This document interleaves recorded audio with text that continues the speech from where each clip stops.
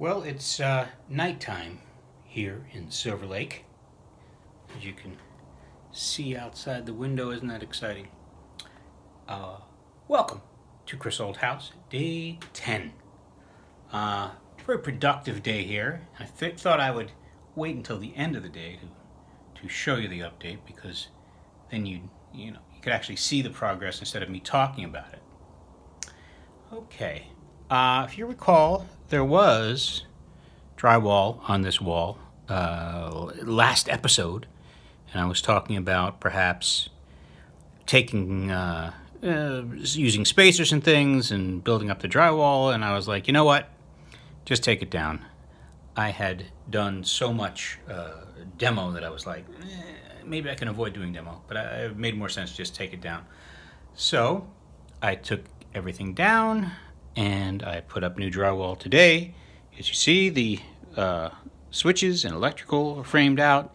The new mirror that will go in there, mirror cabinet will go in there. The plumbing is nicely roughed in. Love that PEX. It's even color coordinated. Can you guess? The wall so this whole wall is drywall, just about, and this is I'll show you how this works. Here's the pocket door that is in here now. And you see that since there's going to be tile on this wall right here, I put a layer of 5/8 plywood, and then this is a 1/2-inch drywall on top of that, which is all screwed together. And then finally, there's going to be cement board on this wall.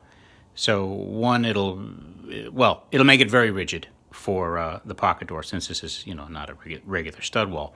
But this last piece of cement board is going to be on here because this is the bullnose tile that will go along the top of the shower stall.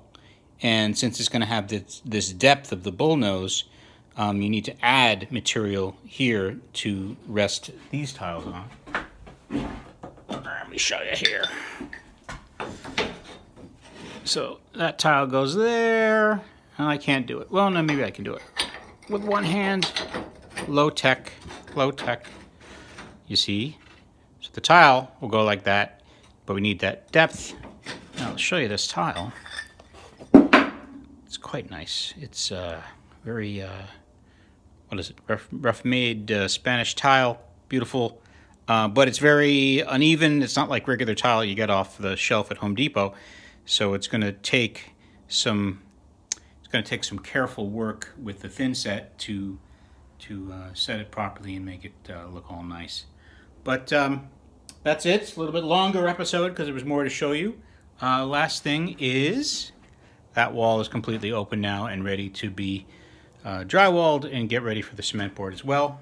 So tomorrow is Sunday, so I am taking a day off, but I will be back Monday. Until then, enjoy your Sunday. It's a lot to be thankful for, even after Thanksgiving. Thank you for watching Chris Old House.